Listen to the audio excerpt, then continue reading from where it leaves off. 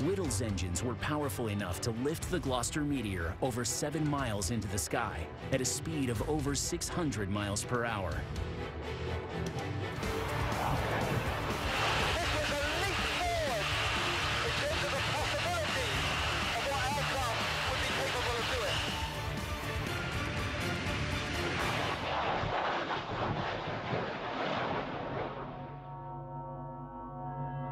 As groundbreaking as the jet engine was, the engineering behind it is surprisingly simple.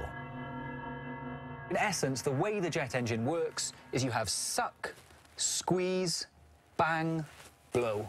You suck air in at the front here, and then that passes through a spinning compressor.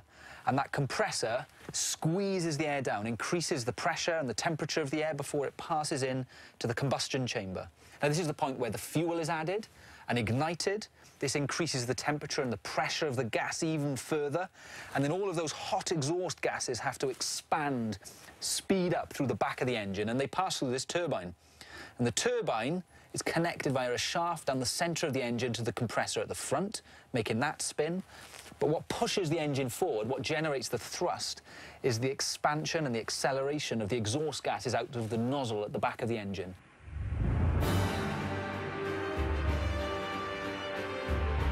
Whittle's jet engine allowed aircraft to fly faster, higher, and farther than ever before, changing the face of aviation forever. So successful was Whittle's design that the jet engine has just become a standard now on modern commercial transport aircraft. The dream of travelling faster, higher, safely, and more economical all over the world became a possibility.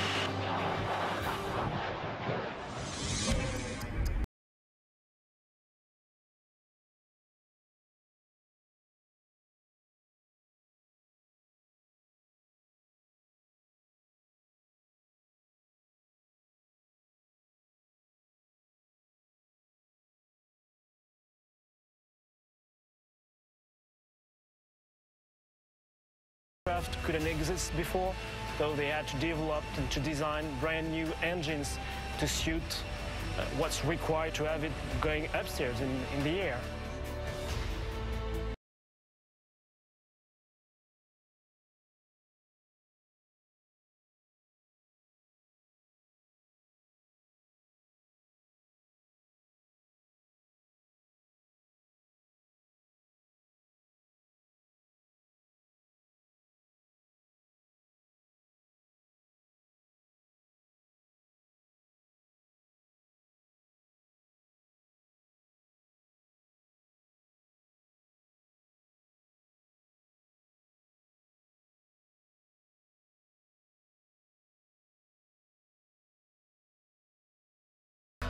They're nearly 50 times more powerful than Whittle's jet engines, and draw in enough air to inflate a hot air balloon in 3 seconds. But for the engineering team behind this colossal plane, it wasn't just about power.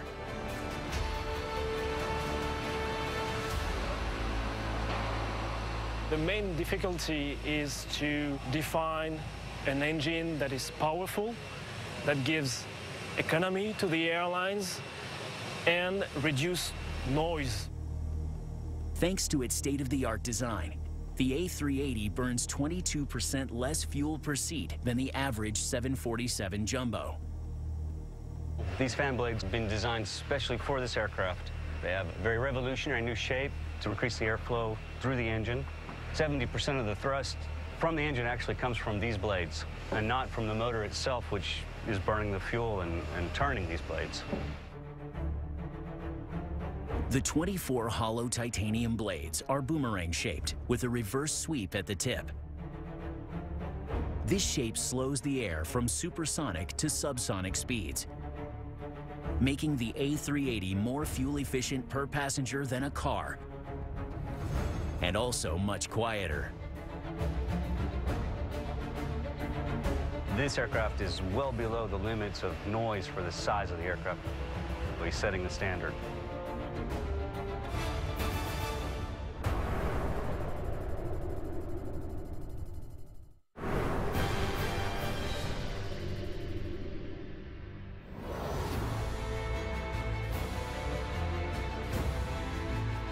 The Airbus A380 is the biggest passenger plane ever built.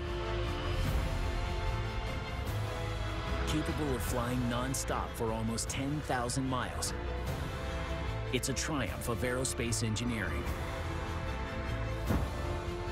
Getting an aircraft of this size off the ground to fly practically halfway around the world is an engineering feat.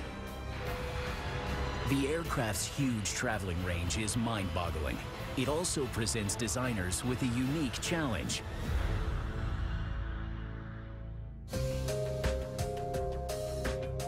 The A380 is capable of flying from Dallas to Sydney non-stop.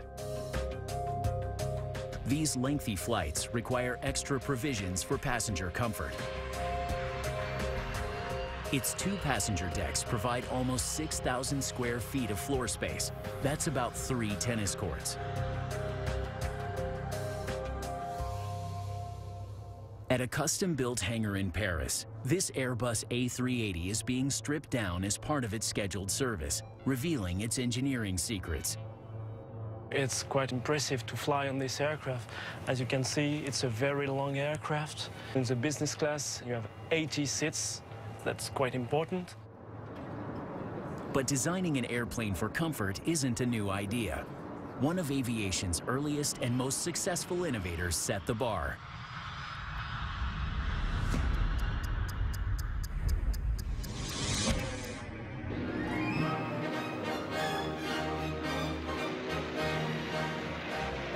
Early aviators who took to the skies had little choice but to bundle up and brave the elements.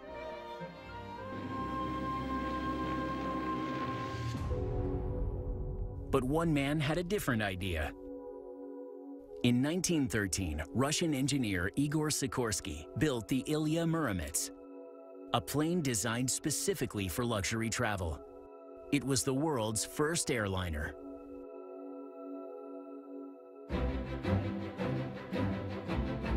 He used a wind-driven generator for electricity and ran pipes of hot air from the engine through the cabin for heat. There was also a bedroom, toilet, and comfy seats.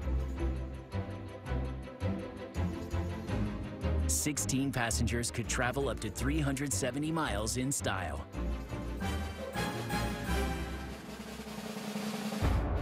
The Ilya was redesigned as a bomber to fight in the First World War.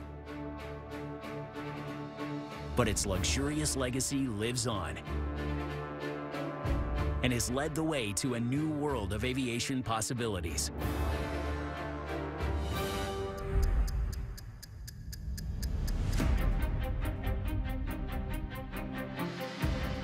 Just like the Ilya Muromets over a century ago, the Airbus A380 has redefined air travel.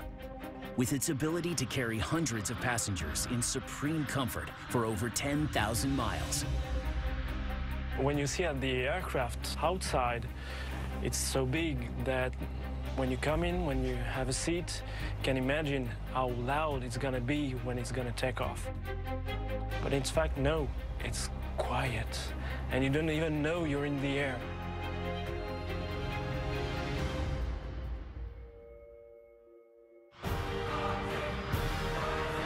But for a plane as immense as the A380, traditional building materials won't cut it. If the whole airplane had been made from the traditional aluminum, it would have been catastrophic to the design. So engineers had to revolutionize this approach too.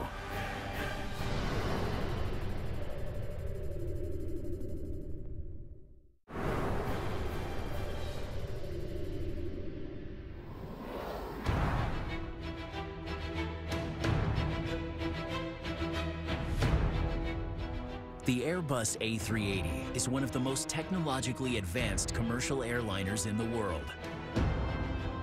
The technologies used in the design of this machine were not existing 20 years ago. But for its design team, redefining the limits of modern aviation meant overcoming some seemingly impossible engineering challenges. They told everybody in the world that they will build the biggest aircraft in the world, so it was quite a challenge for them. And one of their biggest challenges relates to the plane's record-breaking size.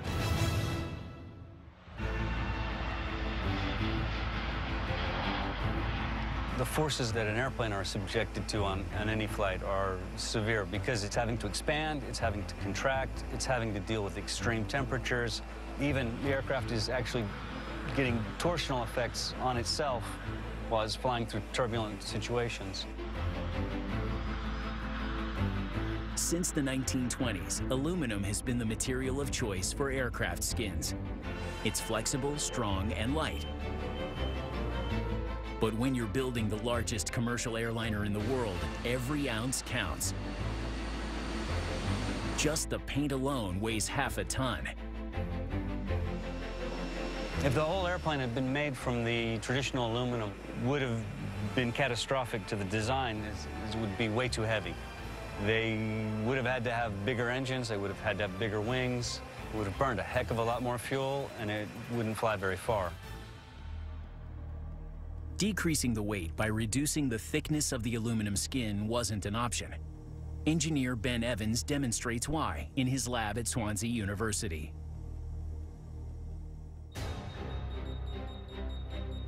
So this gun is going to fire these baseballs at high speed at our target in the stand, and we'll find out how much damage they do.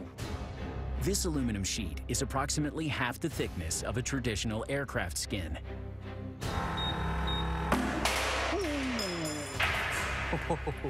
Wow, let's have a look and see what's happened. And there's the damage. It's deformed this by a good 5 centimeters or so. So really quite a lot of damage with that impact on the aluminium sample. The designers of the A380 needed a material that was as strong as traditional aluminum, but lighter.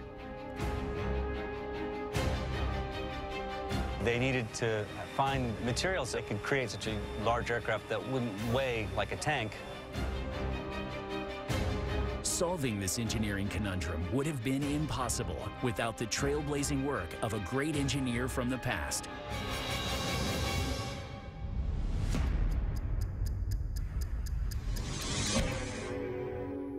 In the 1930s, American engineer Virginius E. Clark created an alternative to aluminum.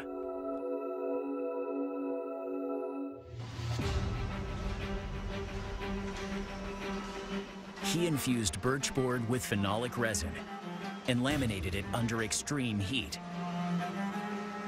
He called this new material Duramold.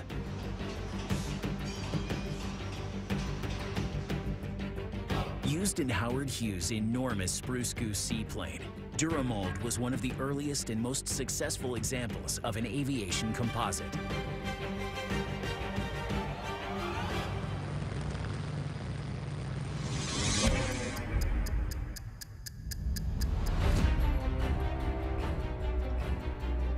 Composites are made up of more than one material and take advantage of the best of both worlds.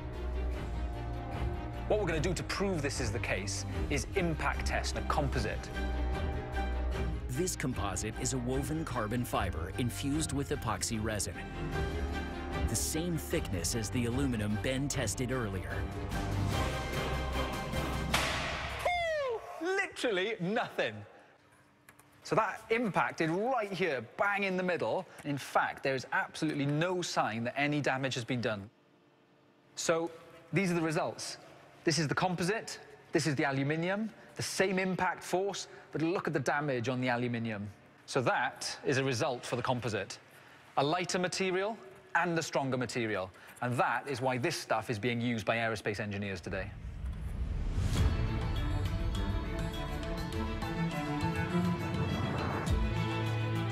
To build the world's largest passenger plane, engineers took Virginius Clark's innovations with composites to the next level. They developed a brand new material for the Airbus A380, glare. Reinforced with glass fiber, It's thinner than aluminum,